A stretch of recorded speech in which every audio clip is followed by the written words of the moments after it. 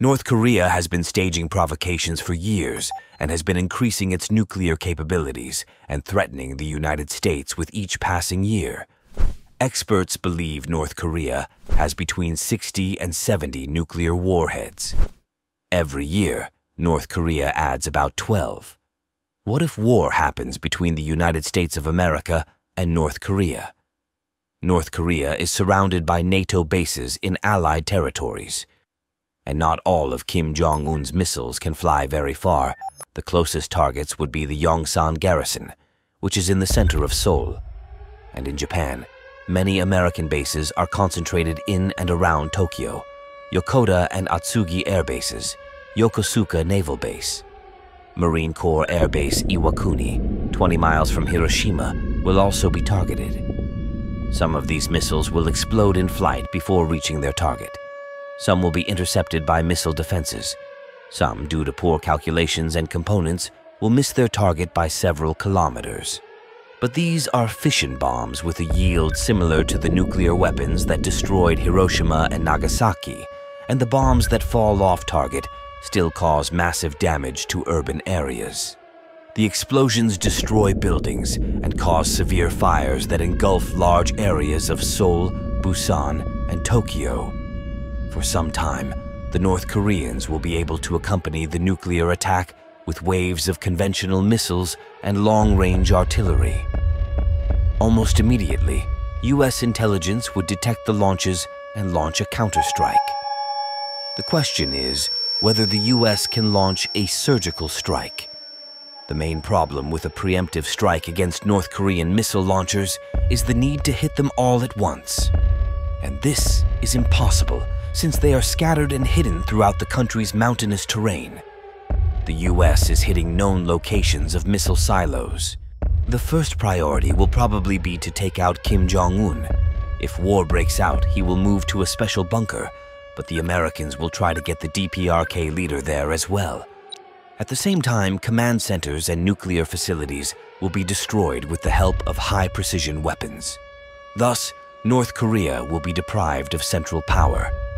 It is believed that the DPRK has no reliable air defense system and over-the-horizon radars, and the Air Force is small in number and has old Soviet airplanes in service, so the American losses at the first stage will be minimal.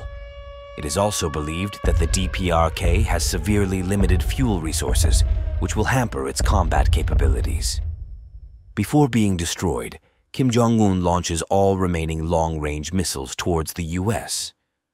The remaining nuclear-tipped Hwasong-14 and Hwasong-15 ICBMs against targets in the U.S., 2 each against naval bases at Pearl Harbor and San Diego, as well as guideline targets in New York, Washington, and, as a personal touch, 1 missile aimed at Mar-a-Lago in Palm Beach, Florida, to bring the total to a dozen. At least half of them can be handled by missile defense. Even so, the missiles reached the neighborhoods of Washington, D.C., Barksdale Air Force Base, and Hawaii.